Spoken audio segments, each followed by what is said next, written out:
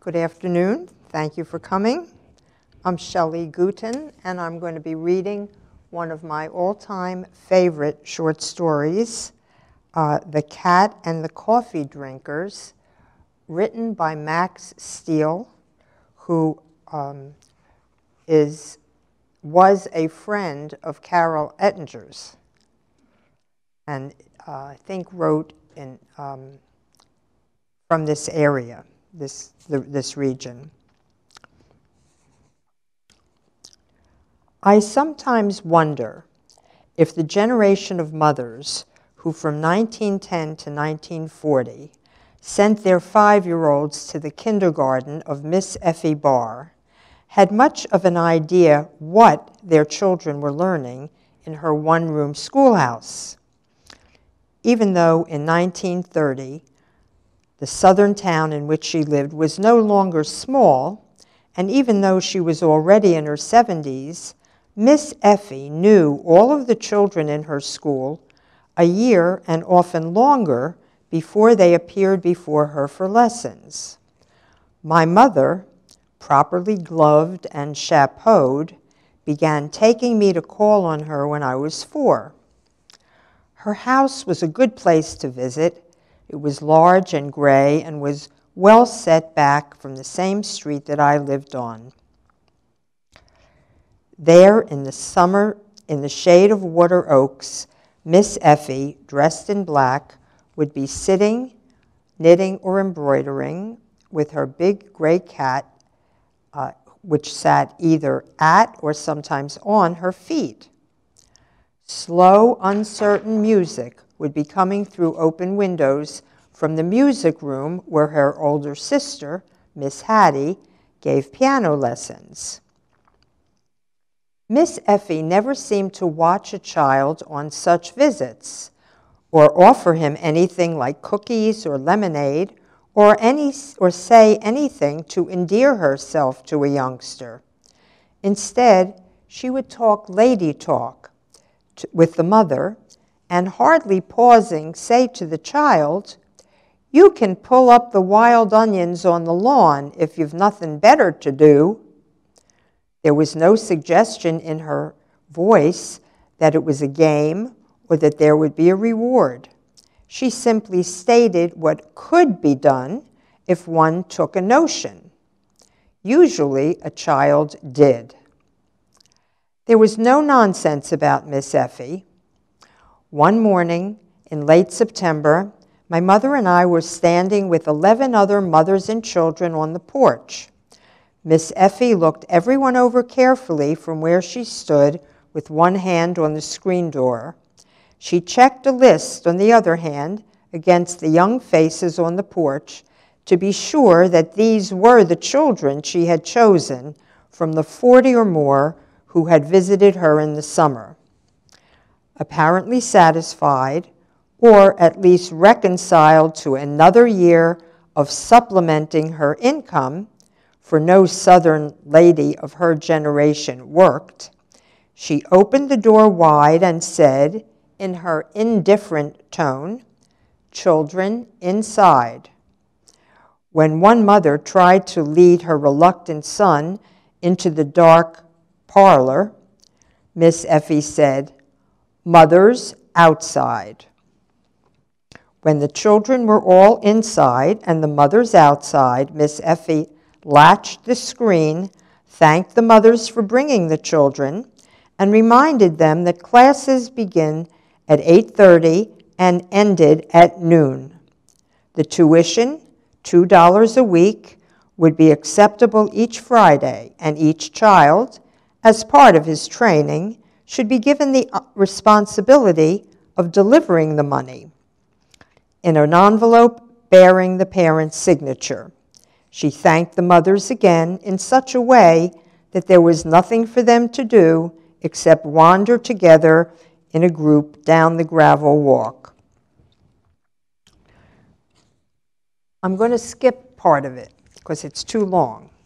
And the part I'm skipping is where she shows the children all through this big southern house.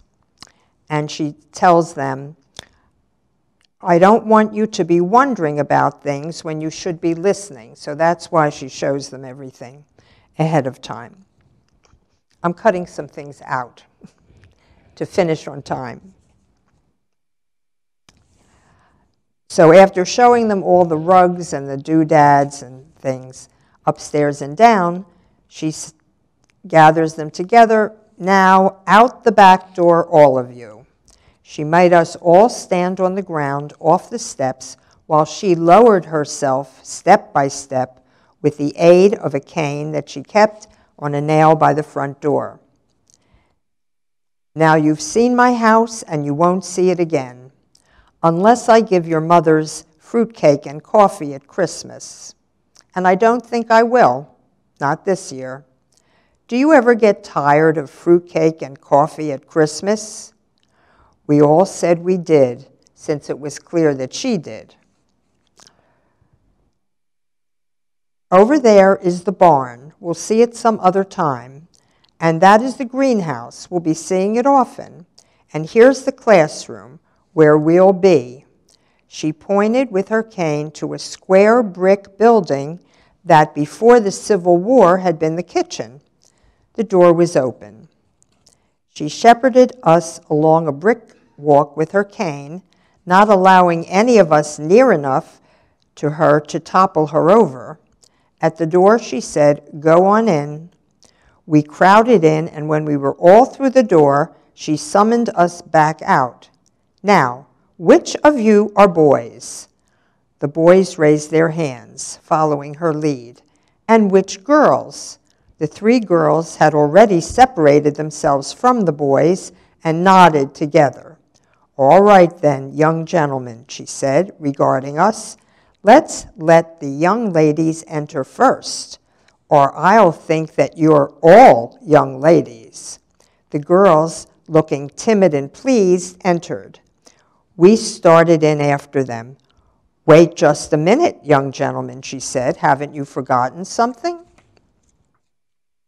We looked about for another girl. Me, she announced. You've forgotten me. She passed through our huddle, separating us with her stick, and marched us into the kitchen. This was the kitchen before the Civil War, this brick classroom. Inside, as well as out, the kitchen was mainly of brick. The walls and floors were brick, and the hearth and the huge chimney, except for closet, cupboard on each side of it, were brick. The ceiling, however, was of beams and broad boards, and the windows were of wavy glass and casements that opened out like shutters. There were 3 large wooden tables, and at each table 4 chairs. Again, she had to show us everything. The fireplace would be used in only the coldest weather, she said. At other times, the iron stove at one side of the room would be used.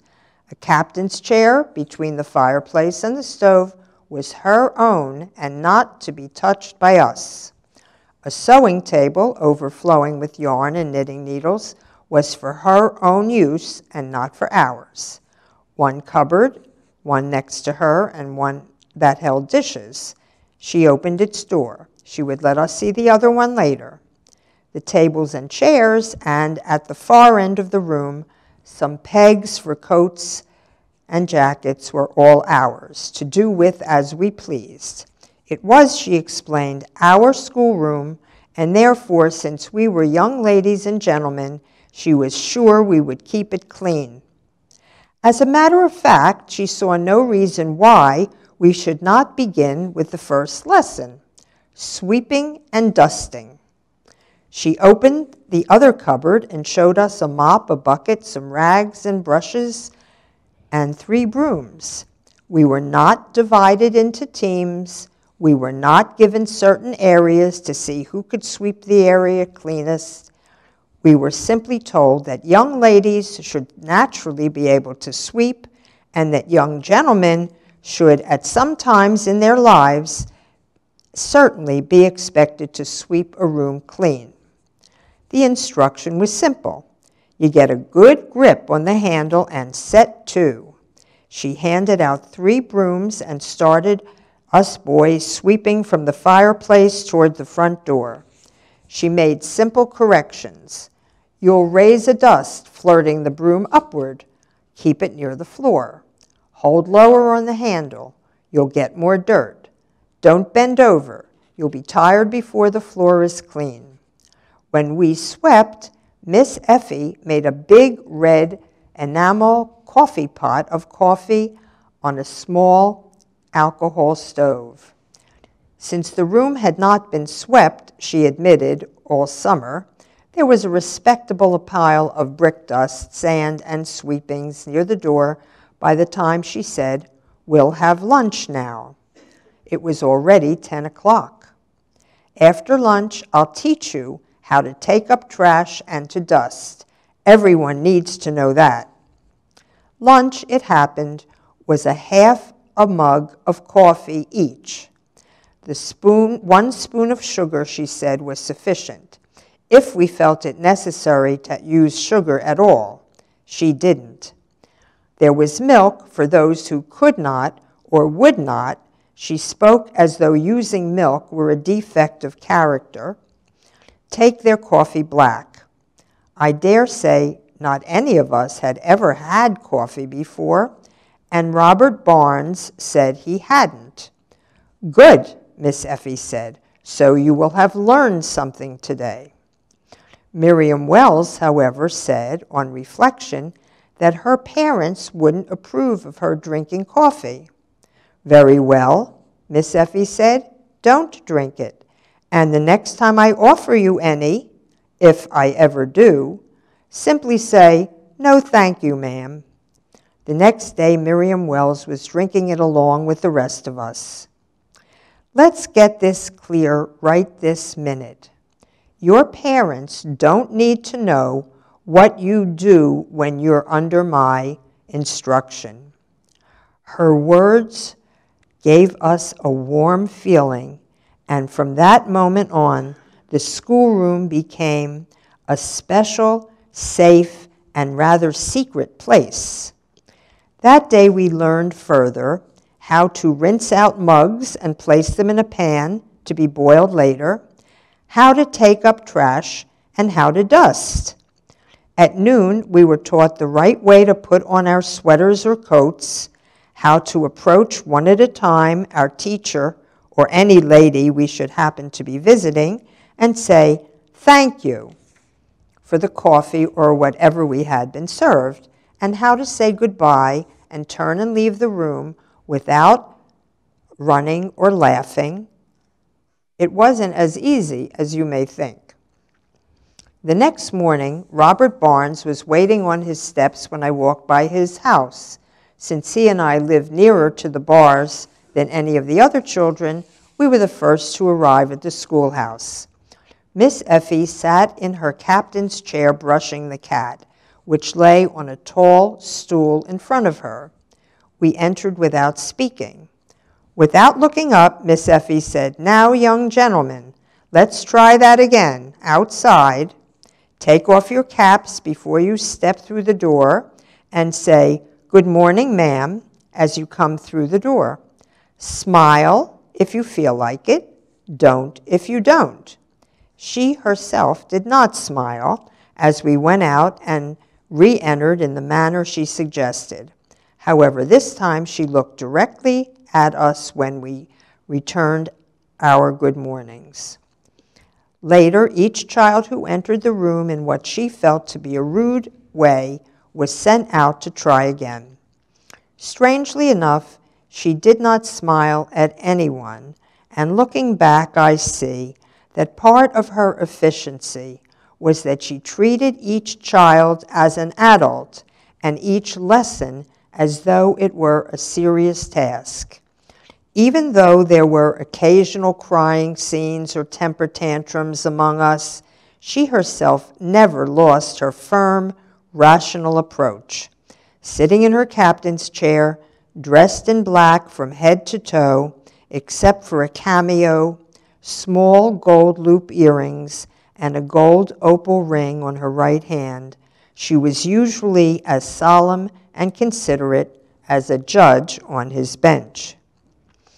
It is strange that I can remember her calm expression and the dignity of her bearing, but not one feature of her angular face. That morning, Miss Effie waited until all of us were properly in before addressing us as a class. "This is Mr. Thomas," she said of the cat on the stool. "He is a no-good cat, and he doesn't like children, so leave him alone. I'd have nothing to do with him myself, except that he happens to belong to me because his mother and grandmother belonged to me. They were no good either. But since he does belong to me, and since he is here, we might as well talk about cats." She showed us how to brush a cat, how he liked to be rubbed under his neck, how he didn't like his ears or whiskers touched, how his ears turned to pick up sounds, how he stretched and shut his paw pads when he was tickled on the stomach or feet, and how he twitched his tail when annoyed. "Mr. Thomas is a fighter," she said, and let us look at the scars from a dozen or more fights. "And he's getting too old to fight, but he hasn't got sense enough to know that." She looked at us where we stood in more or less a large circle around her. "Now let's see. I don't know your names. I know your mother's, but not your names."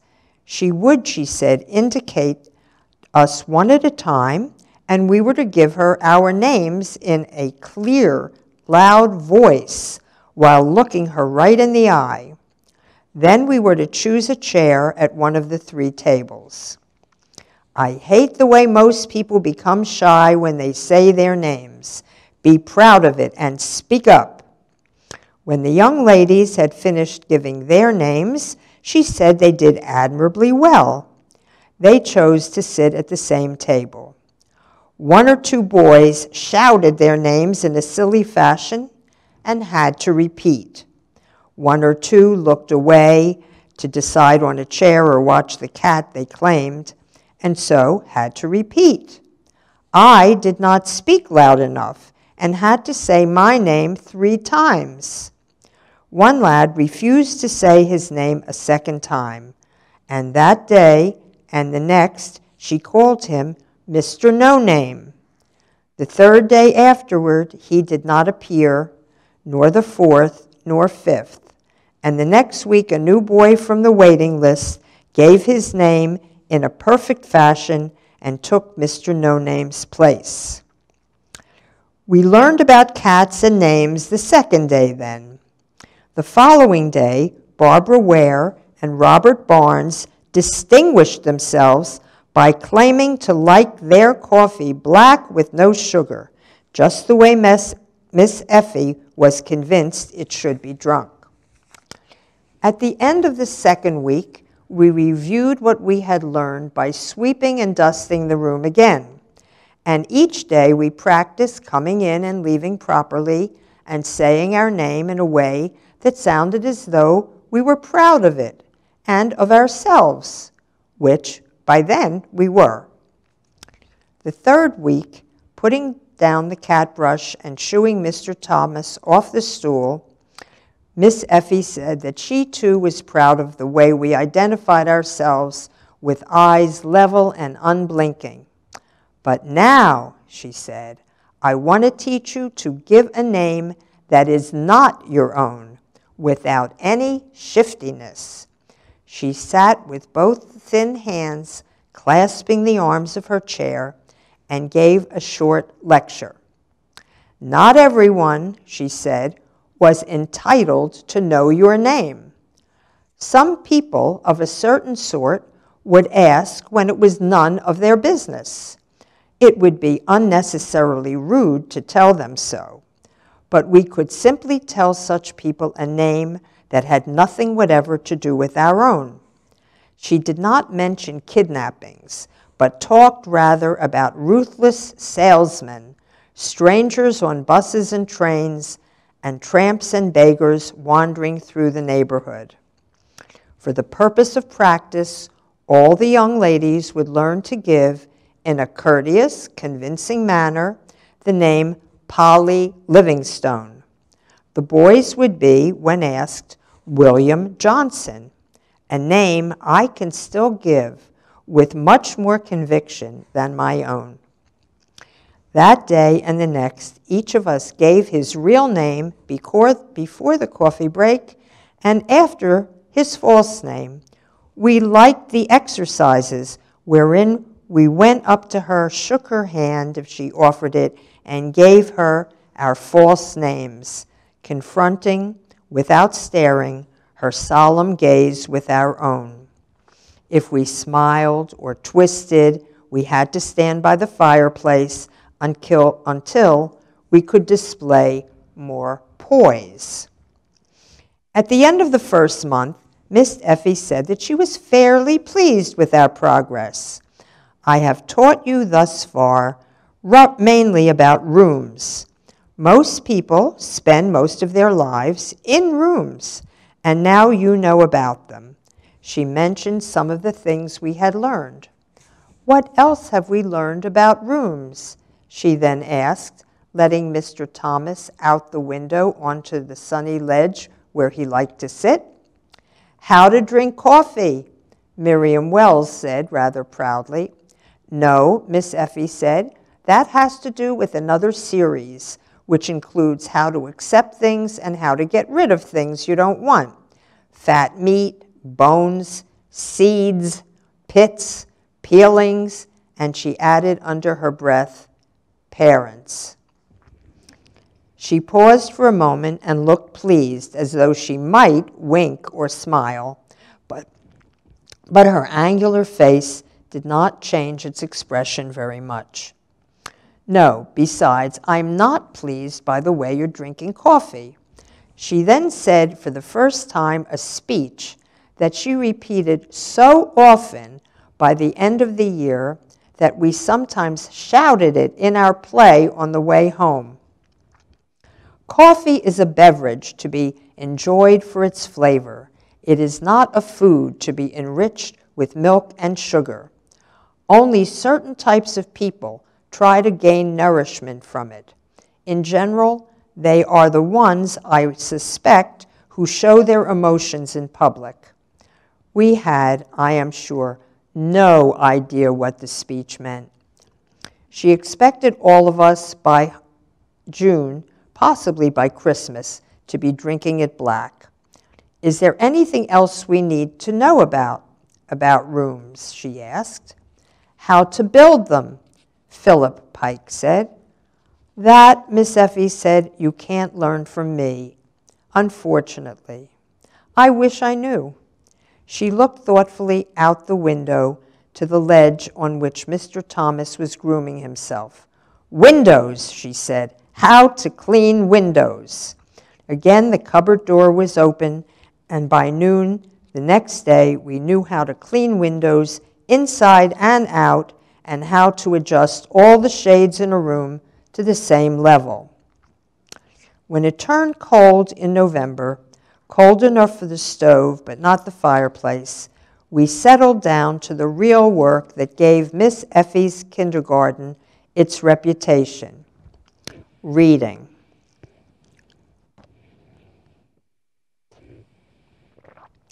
Miss Effie liked to read and was well known in the town, and especially among the public school teachers, that the 200 or 300 children she had taught had grown up reading everything they could find.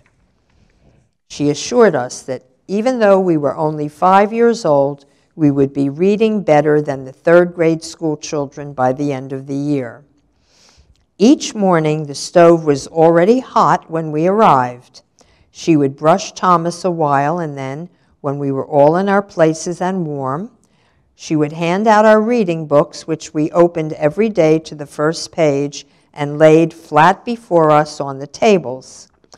While we looked at the first page, she began heating the big red enamel pot of coffee, and also, because we now needed nourishment to keep warm, a black iron pot of oatmeal. Then Miss Effie would sit down, allow Thomas to jump into her lap, and begin reading, always from the first page, in an excited tone. She would read to the point exactly where we had finished the day before, so that from necessity she read faster and faster each day, while we turned our pages, which we knew by heart, when we saw her ready to turn hers. Then, one after another, we went up to her and sat on Mr. Thomas's stool by the stove and read aloud to her, while those at the table either listened or read or played with architectural blocks. The child on the stool was rewarded at the end of each sentence with 2 spoonfuls of oatmeal if he read well, and 1 if not so well. Since we each read twice, once before coffee and once after, we did not really get hungry before we left the school at noon. Of course, those who read fast and read well ate more oatmeal than the others. In addition to reading lessons, which were the most important part of the day, we learned to take money and shopping lists to Mr. Zeniger's grocery store to pay for groceries and to bring them back with the change. Usually 2 or 3 of us went together to the store, which was on the next block.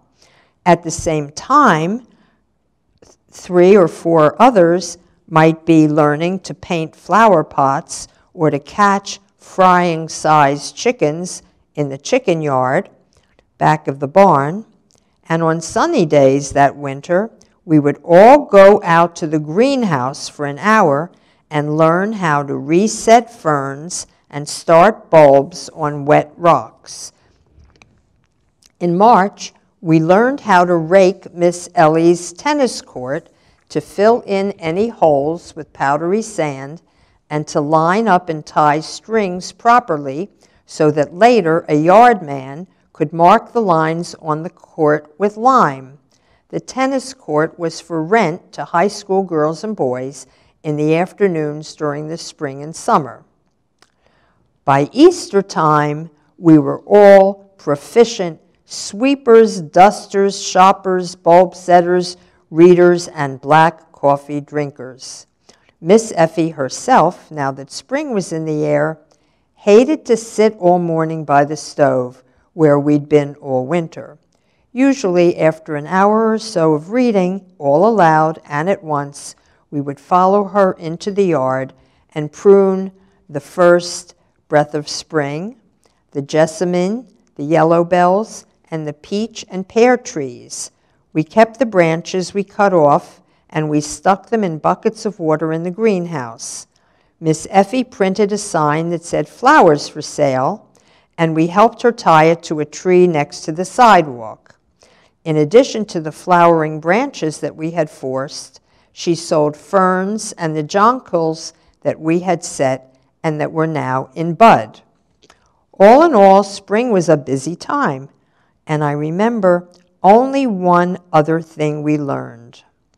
One warm May morning, we arrived to find Mr. Thomas badly torn up about the ears, his eyes shut, his breathing noisy, on a folded piece of carpet near the open door of the schoolhouse.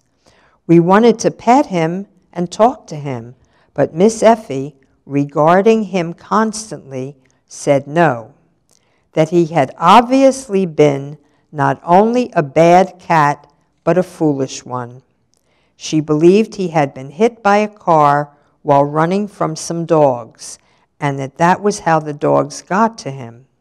She and Miss Hattie had heard the fight during the night. At any rate, he had managed to crawl under the steps where the dogs couldn't get to him anymore. At dawn, she had come down and thrown hot water on the dogs and rescued him. As soon as a boy from her cousin's office arrived, her cousin was a doctor, she was going to teach us how to put a cat to sleep, she said. We pointed out that he already seemed to be asleep. But she explained, not taking her eyes from the cat, we are going to put him to sleep so that he won't wake up. You're going to kill him? Robert Barnes said. You could say that. We were all greatly disturbed when we understood that this was the last we would see of Mr. Thomas. But Miss Effie had no sympathy, apparently, for the cat or for us. He is suffering, and even if he is a no-good cat, he shouldn't suffer. When Barbara Ware began to whimper, Miss Effie said, "Animals are not people." Her tone was severe enough to stop Barbara from crying. After the boy had arrived with the package and left, Miss Effie stopped her reading, and going to one of the cupboards, she got out a canvas bag with a drawstring top. Now, if you young ladies will follow us, I'll ask the young gentleman to bring Mr. Thomas. We all rushed to be the ones to lift the piece of carpet and bear Mr. Thomas after her through her garden to the tool shed. Just wrap the carpet around him, tight, head and all, she instructed when we reached the tool shed. After we had him wrapped securely, Miss Effie opened the package and read the label, chloroform. She explained to us the properties of the chemical while we rolled the cat tighter and stuck him, tail first, into the canvas bag. Miss Effie asked us to stand back and hold our breath. She then soaked a large rag with the liquid and poured the rest directly onto the cat's head and onto the carpet. She poked the rag into the rolled carpet so that it hid Mr. Thomas completely. Then she drew the drawstring tight and slung the cat, bag and all, into the tool shed. She shut the door firmly and latched it. "That'll cut out the air," she said.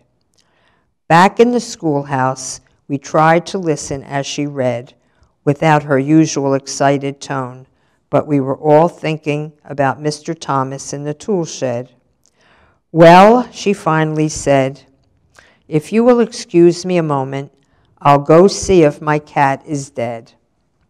We watched from the windows as she walked with her cane through the garden to the tool shed, and we could see her open the door and bend over the sack for a long time. At last, she straightened up and locked the door again. She came back with the same unhalting gait and stood for a moment in the sun before the open door of the schoolhouse. "When I dismiss you, you're to go straight home. And if they want to know why you're home early," she stopped and studied the ground as though she had lost there her cameo or her words. "Tell them the only thing Miss Effie had to teach you today was how to kill a cat." Without waiting for us to leave, she walked in her usual dignified fashion down the brick walk and up the back steps and into her house, shutting the kitchen door firmly behind her. I know that that was not the last day of school, for I remember helping to spread tablecloths on the reading tables, and I remember helping to serve tea cakes to the mothers who came the last day and stood on a tennis court near a table where Miss Hattie was serving coffee. But the final definite picture I have of Miss Effie is that of her coming down the garden from the tool shed and standing in the doorway a moment to say she had nothing more to teach us.